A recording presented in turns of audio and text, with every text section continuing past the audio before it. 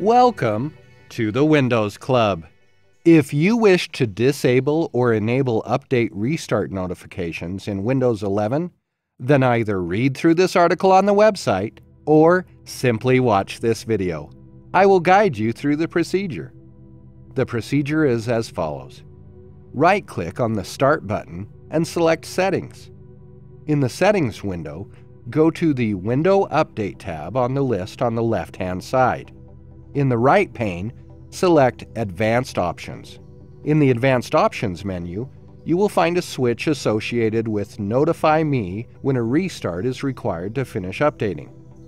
Turning the switch on will enable the option, and turning it off will disable the option. Isn't this easy and interesting?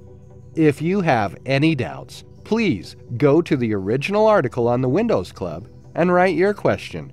We will surely answer it. Thank you for watching this video. Have a nice day.